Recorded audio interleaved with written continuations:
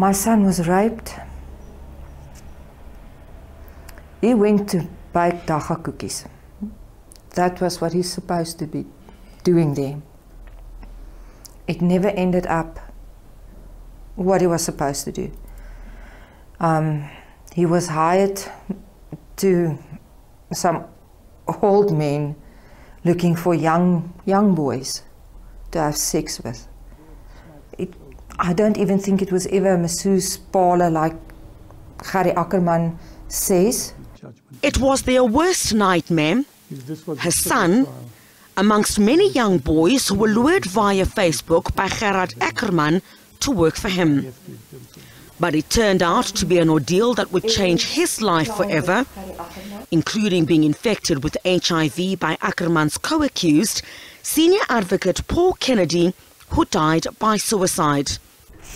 Although you can't get that condition from swimming in a swimming pool, or hugging someone, or kissing someone, he doesn't do that anymore because he's afraid what's gonna happen. Oh, I'm sorry.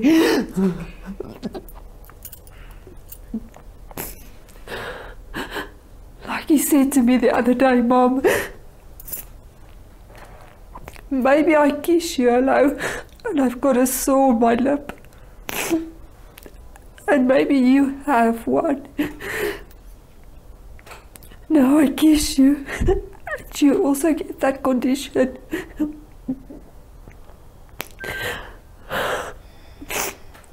This torn our family apart. And when her son managed to escape, he was very sick when he came back.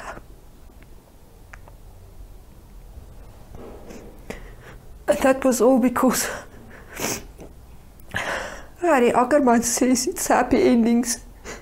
It was not just happy endings.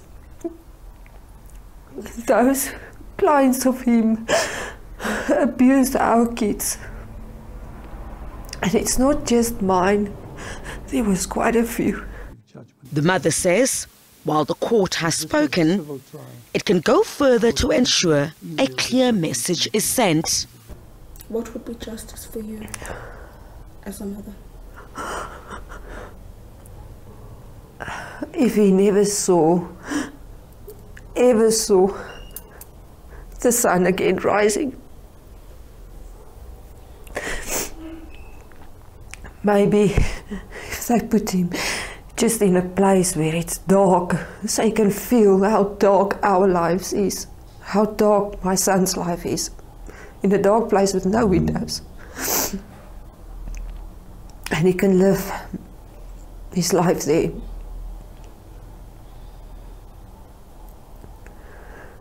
But still, that won't be enough. However, it does not end there. The family wants those on Ackerman's client list to also be found and prosecuted.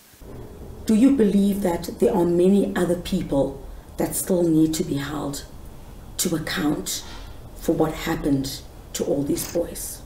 Yes, I do. I think every client of Gerhard Ackerman needs to be held accountable. They're just going to move on to their next victim, which is also going to be a small boy. Because why do they do that when there's so many places that they can go to? Why choose innocent boys? Chriselda Lewis, SABC News in Johannesburg.